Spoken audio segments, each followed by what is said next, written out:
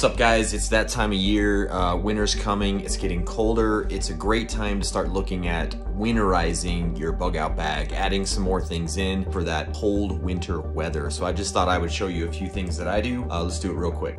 Number one, clothing. That's the biggest thing. You gotta stay warm when you're out there. A lot of times I just have a regular pair of socks, a t-shirt, some pants, but I add in some warmer stuff so I've got it when I need it. The other thing is, if you don't have chapstick, make sure you have some chapstick in there. The cold, dry weather, that can become an issue. Plus chapstick has a bunch of different uses. Your hands get cold, your tootsies get cold. Things like this take up no space. They're super cheap and they can really help you out in a bad situation, keeping yourself warm. So hot hands, hand warmers, and things like that are always great. Your eyes can be sensitive to bright sun, especially when there is snow on the ground.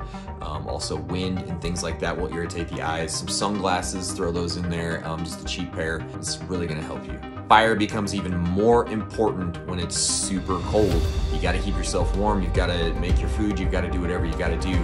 So make sure that your fire kit is stocked and ready to go. Have extra fire starting gear, anything else you can put in there, especially in those winter months. Last but not least is calories. When it's colder, you have to have more calories to keep yourself warm. Your body's working harder. Add some additional calories into that bug out bag.